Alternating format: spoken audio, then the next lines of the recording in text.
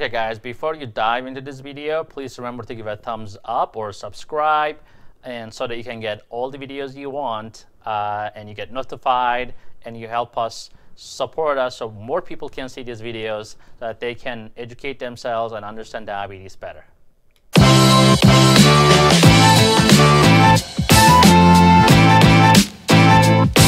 Right.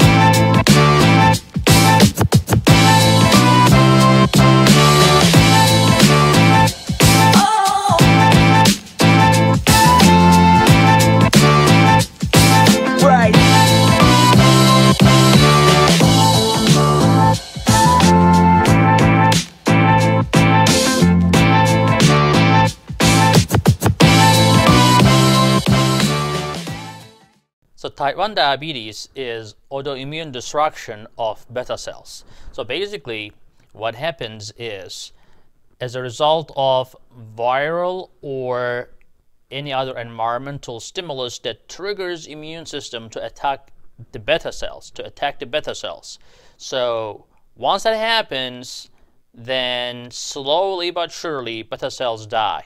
Sometimes that happens very quickly, sometimes that happens slowly. Some people get type 1 diabetes right after birth. Some people get it in their early teens, and so forth.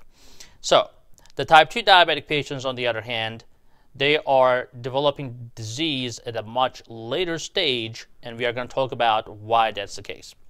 Now, type 1 diabetic patients, as a result, they have autoimmune markers such as antibodies, GAD antibodies, insulin islet cell antibodies, etc., which we check for. Now, type 2 diabetic patients are, on the other hand, more insulin resistant than insulin deficient. So as a result, they actually make a lot of insulin. It's just that that insulin still not enough to take care of the blood sugar load or the insulin resistance load. And we'll talk about that in a minute as well. Now, type 1 diabetic patients also are totally insulin dependent, right? So type 2 diabetic patients also take insulin. That does not mean that they're insulin dependent. Now, some of them are, but to understand if you're insulin dependent or not, that is something that your doctor will tell you. Just because you're in insulin does not mean that you are actually insulin dependent. But type 1 diabetic patients versus type 2, definitely. Type 1 diabetic patients are insulin dependent. If they don't take the insulin, they will end up with a very severe consequence, which is called diabetic ketoacidosis. And diabetic ketoacidosis can actually be very, very dangerous. It can lead to death, and as a result, we try to avoid diabetic ketoacidosis at all costs. Type 2 diabetic patients can get diabetic ketoacidosis as well, but that is much more rare and only happens to a certain subset of type 2 diabetic patients. Now, patients are typically overweight with type 2 diabetes. Not always the case, but most of the time. Type 1 diabetic patients, on the other hand, they are more skinny. They are not overweight, maybe normal weight or underweight. But that's how we initially assess the patient. We look at them. We call that phenotype. See how they look, but we never ever go by the looks, and we generally take out their history, we put the pieces together. So that's what we do at SugarMD. So we make sure that we understand the patient first, we understand their needs are, what their needs are, and then we craft a treatment plan. It doesn't have to be medications, right? So we try to get the medications off the list.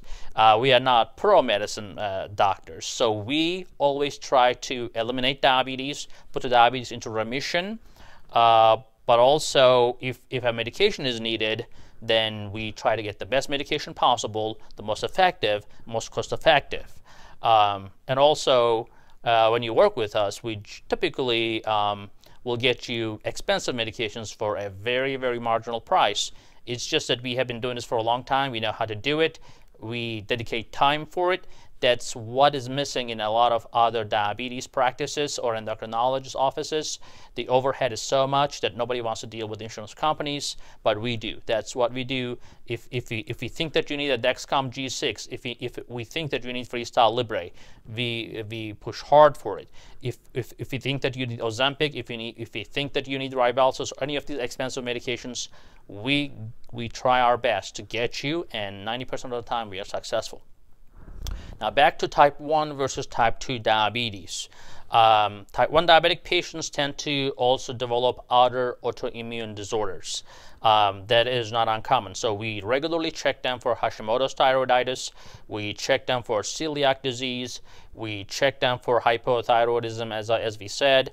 Adrenal insufficiency is not uncommon with type 1 diabetic patients. So we always on the lookout to find out if they develop any of these problems, especially when they complain. If they don't complain, we still do serial screenings once a year to make sure these patients do not develop these other problems. Now, type 2 diabetics do not have that problem just because the underlying pathophysiology of type 2 diabetes is totally different than type 1. It is not that the beta cells are under attack like in type 1 diabetes. Basically, type 2 diabetes is more of an insulin resistance problem. It's a supply and demand disease. So if your supply genetically is not strong, if you're not making a lot of insulin, then you may develop type 2 diabetes if you become insulin resistant. So it's just like, you know, if you are making $5,000 a month, if you start spending $6,000 a month, you're going to go into debt and you can go bankrupt. So the body works the same way. So if your body can make so much insulin, but your body needs more insulin just because of the body size, etc., again, that's totally relative terms. So you may not be a big guy, but if your body is not making enough insulin, you know, that's not necessarily type 1 because you're still making insulin, but just not good enough to be able to take care of the blood sugar. So their blood sugar chronically runs high. They don't go into diabetic ketoacidosis, but they sometimes need a touch of a medicine in order to help with that. So a lot of videos you guys are watching sometimes, they'll say, oh, diabetes is a sugar disease. You cut the sugar and then suddenly diabetes goes away. Well, that may be true for some patients, but not for every patient. A lot of patients will still come and tell me, Doc, hey, I've cut the carbs totally, I've been on keto diet, my sugars are still running high. Just because you don't eat carbs doesn't mean that your body doesn't make any insulin. Your body still makes insulin. That is how you get the glucose into cells. Even if you're on a keto diet, for example, your body will turn protein into glucose. And for that glucose to get into your cells, you still need insulin. So you have to have insulin in your body.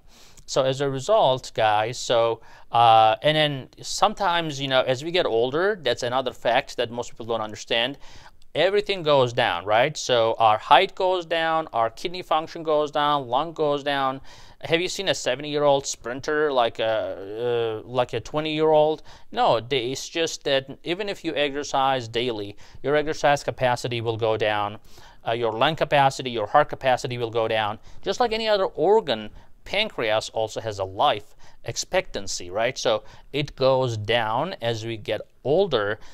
And then ironically, we get fatter as we get older. So think about this. So you are actually spending more and more money, but you're making less and less. So if you're spending more money in your 60s, but you are making much less money compared to your 20s, of course you're going to go bankrupt. So we expect you to make more money as you get older, as you get more experienced, right? And then be wiser and spend less, maybe, whatever the case, right? But if you do the opposite, if you just go be very wasteful and don't work, then you're going to go bankrupt, and then that's not going to work. Same thing for the body. So our pancreas goes older. As a result, we are making less insulin. That's not something you can work on. Unfortunately, that's genetically determined. And if our body, if not conditioned, if you're not exercising, eating well, and keeping your weight down, then inevitably you're going to have type 2 diabetes. Again, it's not always your fault. Some people are 400 pounds and they still don't have diabetes in their 50s, 60s, just because genetically they're strong, they make a lot of insulin, doesn't mean that that's a good thing. You know, they're still insulin resistant. They still get cancer, they still get heart attacks, they still get all those problems. But to develop diabetes, you have to have less insulin than your body needs. That's a relative term again. Now, that is true for type 2 diabetes. So as a result, you know, we have some type 1 diabetics, for example, who were diagnosed. Of course, they were skinny when they were diagnosed, but they're taking a lot of insulin, eating a lot of carbs.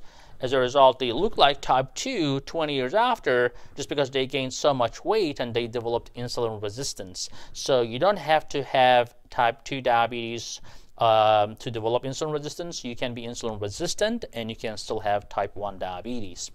So as a result, you know, these are not hardcore solid facts in terms of their weight and how they look, etc. We make a complete analysis to make sure we understand the difference. Now, another difference, type 1 versus type 2 diabetes, is that we have 80 plus medications in the market. The market is flooded with medications. Not that, again, we are not a pro-diabetes medicine doctors, but if you need a medication, it is reassuring, or at least relieving, that we actually can choose from 80 different diabetic drugs. That gives us options. You know, everybody is different and so forth. With type 1 diabetes, our options are limited. It's just that all these medications are designed to make your beta cells, to make your pancreas work a little harder, a little better. But if your pancreas is dead and you have no beta cells left, most of these medications won't work. Some of the medications work differently. Sometimes they are not approved for type 1 just because of the economics. You know, most companies don't spend money on the studies for type 1 diabetics because they're the minority. So they try to invest more in the type 2 diabetes treatment area. So as a result, they develop less drugs for type 1 diabetes versus type 2. So we end up using insulin a lot for type 1 diabetics, although we will use off-label medications sometimes for type 1 diabetes, just because as a physician I know how these medications work, and if I think that that medication will help my type 1 diabetic patient, for example, you know, Victoza or Ozempic or Rybelsus, these are designed for type 2 diabetic patients. But the way they work can actually help type 1 diabetic patients to keep their weight down and so forth. And if they are getting uncontrollable weight gain, and no matter what we say with the diet, they are still gaining weight, then I sometimes use medications to cut their appetite, or to use these medications to my advantage to help them out. That is also possible, and we do what we have to do for our patients. So again, one more difference between type 1 versus type 2 diabetes is that patients with type 1 diabetes tend to get a lot of low blood sugars, and that happens because they actually end up taking a lot of insulin shots, right? Every time they eat, they have to take an insulin shot, and one miscalculation of what they eat and how much insulin they take can cause a severe low blood sugar. They are also missing another important hormone. The type 1 diabetics, they are missing glucagon, which is a hormone that actually elevates your blood sugar when your sugar is dropping. So that is like a brake, that's like a protective mechanism. But when pancreas dies, beta cells die, but also alpha cells die. That makes the glucagon. So as a result, they don't have the protection from low blood sugars either. That happens more often as they develop diabetes down the road, like 10 years of diabetes type 1. That is much more common to lose alpha cells eventually. But when you're a new type 1 diabetic, that's the best time. We sometimes call this honeymoon. Sometimes you don't even need much of an insulin, but as time goes by, managing type 1 diabetes becomes more and more difficult. So as a result, we use insulin pumps, we use Dexcom G6, we use Freestyle Libre, whatever we can, to make sure that we can monitor their blood sugars very effectively, and we can intervene when necessary. Another thing we do at SugarMD, guys, so we respond to you immediately. If you have a low blood sugar, you have a high blood sugar, you can get hold of us immediately through texting, emailing. Texting is the best way, actually, through our app, whatever it may be. And we also sometimes will get alerts and we'll say, okay, what's going on with this patient? You know, he's or she's having a lot of low or high. We contact you, and then we kind of fix the regimen. A lot of things can affect the blood sugars, guys. So it can be It can be stress. It can be periods for women. It can be depression. It can be the exercise or change in the environment. A lot of things will affect the diabetes management. And if you don't really make adjustments, or if your doctor doesn't make adjustments on a day-to-day or at weekly, monthly, whatever it may be, depending on how stable your life is, your blood sugar may not stay stable. A lot of times people have also misunderstandings about what is low blood sugar, what is high blood sugar, and that is, you know, it's an education piece we always try to give to our patients. Now, so we said that hypoglycemia, low blood sugar, is very, very common with type 1 diabetes patients. It can happen with type 2 diabetes as well, especially if they're on sulfonylurea agents such as glipizide, glyburide, glimepiride. These medications can drop your blood sugars. It's ironic. We tell patients to take the medicine to correct the high blood sugars, but then we tell them to eat to prevent the low blood sugar, and they end up gaining weight. So these sulfonylureas are not my favorite. We use them sometimes if you have to, or some patients are just do well, you know, some others don't. So if you're not doing well on these agents, you definitely need an alternative medication.